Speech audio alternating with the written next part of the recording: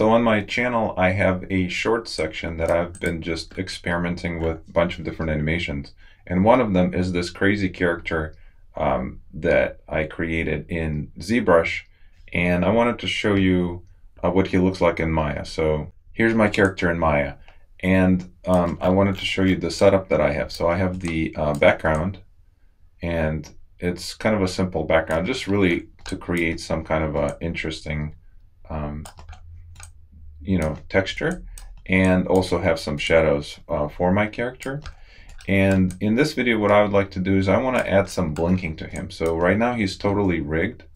If I turn on the joints, you can see that everything is set up. If I go to Human IK and turn on my controllers, you can see that he's completely rigged and ready for animation. And he even has some animations applied to him right now that I was just playing around with. And the thing that I would like to add to him is blinking eyes. If I'm going to do this in my 2022, I might as well make a little video on how I would do that. So to approach this, what I'm going to do is I'm going to use BlendShapes.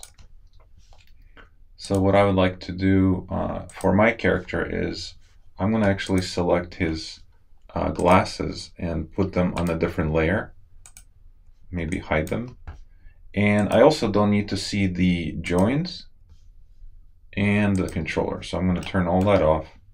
And now I'm going to select just the mesh, the skin for this guy. And I'm going to head over to Animation, Windows, Animation Editors, and then go to Shape Editor. So as you can see, right now I do have a couple morph targets set up, and I have this thing that does the wide eyes or squinty eyes, but I really need a blinking, so I'm going to go ahead and do that. Alright, so what I'm going to do is I'm going to bring this one down, the wide eyes, and I'm going to simply, in my current blend shape, I'm going to add a target. So I'm going to select my main one, which is this one, right? The reason, so for example, if I select my shape and do create a blend shape, it's going to create kind of a different set. You can see that here. I don't want that. I actually want to create a blend shape under this kind of a morph set, right? So I already have one going. So instead of pressing this one, I'm going to add a target. And this target, I'm going to call it blinking. And I'm not going to do one eye at a time. I'm just kind of doing just a quick exercise. So I'm going to do both of them at the same time. So my edit is already on. And the only thing I need to do now is just simply move my geometry into position to create the blinking, right? So I'm going to do that now. So what I'm going to do is I'm going to select all of these, and I'm going to turn on my symmetry on, so it's on both sides. And using my soft select, let's go ahead and turn soft select on.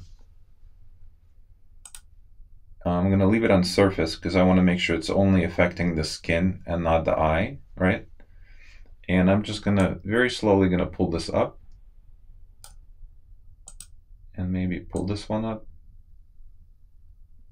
and sort of do the same thing on the top lid as well. Just kind of bring them down, and just maybe grab just the middle one and bring it down. And now I'm going to switch to verts mode and maybe do the same thing. Just kind of close them a little bit.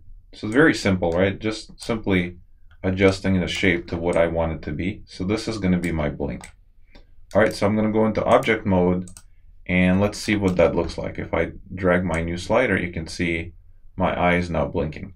So I can do two things, right? I can blink my eye, and I can also control kind of if I want to have the eye a little wider.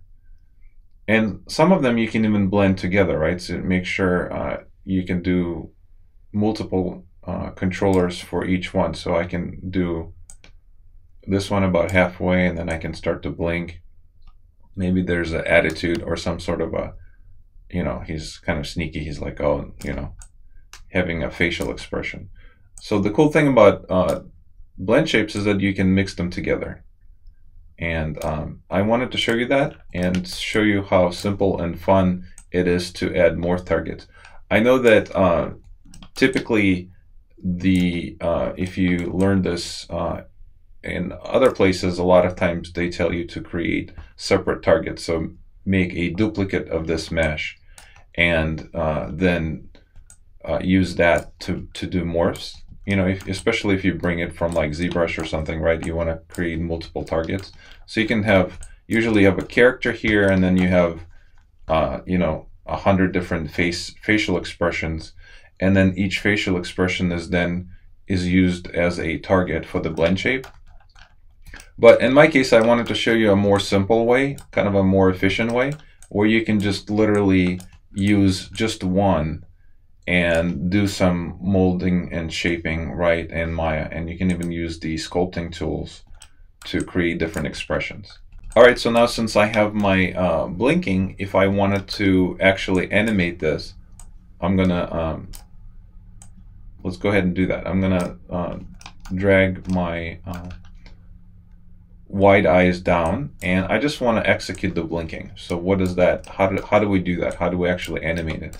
Well, to animate it, what I'm going to do is I'm going to get out of the edit mode because I'm done adjusting my mesh or sculpting. And now what I could do is on the first keyframe, for example, I can set a key, right? So I'm going to say set a key, and then go to maybe keyframe 4. And on here, I'm going to set another key and actually drag the blink up. Then go back to maybe frame 7, set another key, and now bring it back down. So now from 1 to 7, he's actually going to blink. You can see that here. And the only odd thing is, especially in the beginning when you're playing around with blend shapes, it's a little bit different than joints. You will quickly realize if you have a lot of these that there's no keyframes. You can't see where's my keyframes. How do I move them or adjust them? Well, to do that, you actually need to select the mesh itself. And then in the channel box, if you click on the skin, which is, in my case, it's called Johnny, right? That's the name of this mesh. You can see my keyframes. So these are my blend shape keyframes that I just set up for. So I know that 4 is the eyes closed, 1 the eye open. If I wanted to move these around, I can hold on the shift key and click, and I can adjust the position of this. I can also hold down shift and drag the whole selection and scale them to change the timing. Maybe I want them a little slower, a little faster. So that's how you control the targets and the timing.